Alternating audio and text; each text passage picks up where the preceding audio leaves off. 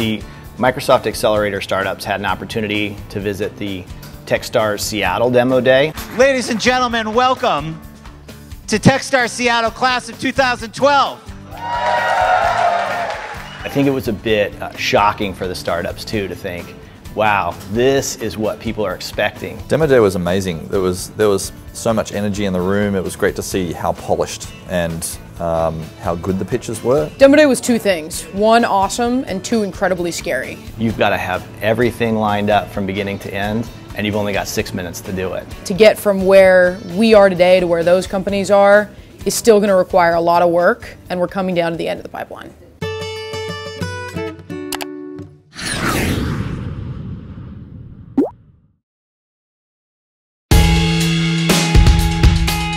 So we spent an incredible amount of time meeting with mentors during the beginning of the program, following the mentor mixer and having a lot of follow-up meetings.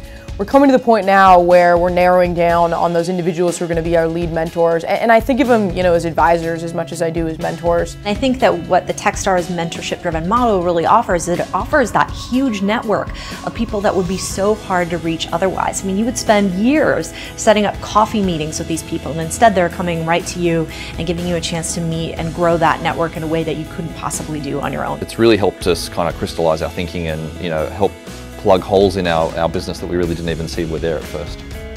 They've built companies before. They know what to do. They can allow us to not make the same mistakes that they made. They're helping us designing the product, they're helping us figuring out our strategy, they're helping us talking to VCs or talking to angels, and just amazing. It's a hard process building a startup. It's usually a lonely process. It kind of serves as both that got to get something done for that next meeting, but then also inspiration to take some of those great ideas that you get and put them to work. We're building lifelong relationships. We're not building, fly-by mentorship. This is roll your sleeves up mentorship.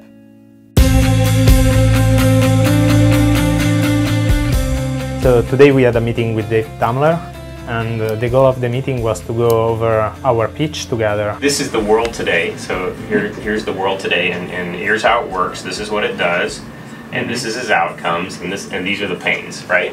Okay. And you can describe that this is a big world that makes a ton of money, right? But it's also shedding a lot of money. It's not getting a lot of money, right? And then you can say, so look at this world. It's a big market. It's making tons of money, and it's completely broken, right? Like game developers aren't happy. We're losing money. You get my point, right? Then you can say, and then we go over here, and here's the world on stack.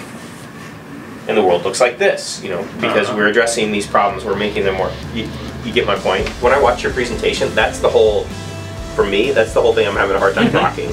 Without a meeting like this, we could have been kept working on trying to communicate a small set of the big picture that we're trying to solve for weeks maybe. It really shows us what is the most interesting stuff for a person that is listening to our pitch for the first time. Today I had a meeting with Jillian, and she's one of the founders of SEO Moz. She runs the company with her son, Rand Fishkin. She was actually the first one who I let drive, and by drive I mean she was playing with the mouse on the computer, and I could see where her eye went and what was important, some pieces of the product that we were missing potentially. We want to stress the 10K, because a lot of people have said, well, I don't have 100K to do business with you, and we go, but that's part of our differentiation. Then it has to be right here. Okay. Realty mogul. That's the tagline almost. 10K or more, right? Yeah, part of our challenge is education, right? Yeah. So some of our target market doesn't understand real estate investing, doesn't understand first trust deed investments, or the difference between a flip and a buy and hold. So absolutely. So those are all good things, but I would not start the answer with Realty Mogul allows you to make equity investments. No, I just answered. Right, just answer the question. Okay, got it. Right, so equity investment is this, a loan is that. Thank you. We had a fantastic meeting, gave us some really great feedback on our user experience. The most important thing for us when we're with mentors is just to listen.